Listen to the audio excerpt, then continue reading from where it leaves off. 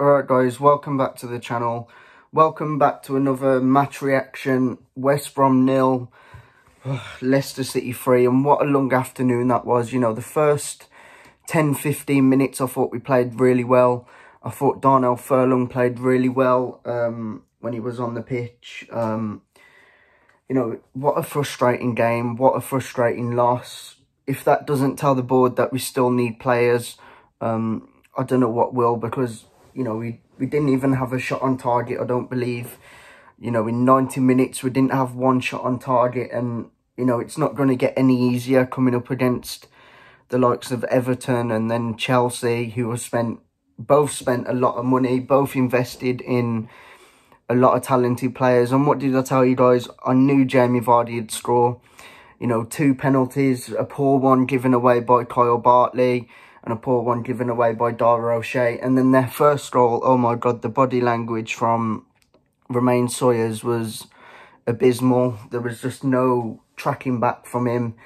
You know, it was really, really poor to see. And I don't like to slag Romain off, obviously, because he's a homegrown talent. But I'm just going to give my opinion. He was not good enough. He was hands down the weakest, poorest player on the pitch today. He just looked so disinterested, and like I say, no shots on target in a Premier League match is quite bad. And we just need players. 100% we need players. We need a striker. You know, we offered absolutely nothing up front. In defence, we were quite poor. We made a lot of mistakes. You know, the penalties, what we're giving away.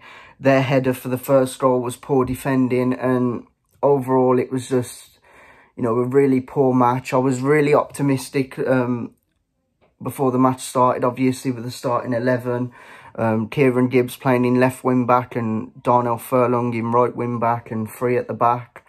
You know, it did look like, you know, at the start, it just looked like that we was going to play well, because we did start off really well. We started off really encouraging.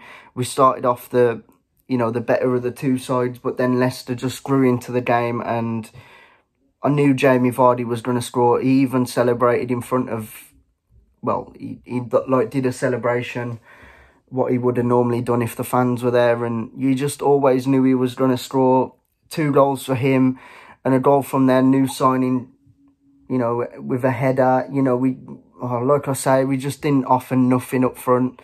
We didn't offer really anything in midfield. I thought Pereira was really quiet. I thought Harvey Barnes for them was absolutely superb. Johnston made a couple of good saves, and his distribution was actually pretty good you know, before the second half. I don't know what happened second half. I thought the substitutions wasn't that good. You know, we brought off Callum Robinson and then replaced him with Hal Grobson-Carnu, and then, you know, bringing on Edwards and Harper when you need a goal. It just shows how thin the squad is, and we just 100% need a goal scorer in the squad, whether that'll be Troy Deeney, whether that'll be Karlan Grant. We need someone. And, you know, if you actually look at it, we're actually going into the game with the same team what we had in the Championship. And, you know, if that's the way we perform, it's going to be a really long season. We need investment. We need some players, 100%. I believe we need another creative midfielder, whether that'll be Conor Gallagher, you know, a box-to-box midfielder. There is talks that Leeds want to sign him permanently, so that one will be hard to get done. You know, getting in someone like Karlan Grant permanently would be a good deal for us. A young, energetic striker who knows where the back of the net is. You know, we just haven't got that in Hal Robson-Carnu and Charlie Austin, but really, really frustrated for today's game. And then we move on to a Wednesday night game against Harrogate in the Cup.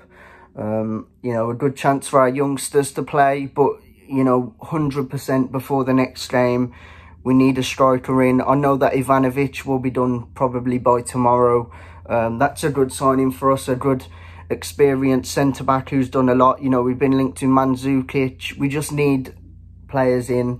And I do believe that Ivanovic will be a good signing. He'll bolster the centre-back position. Slaven Bilic has already confirmed that if there's anywhere where Ivanovic will play, it'll be centre-back, which is spot on really for me. I don't think he's got the legs to play on either side of in the fullback positions, but I do believe he'll bolster the defence.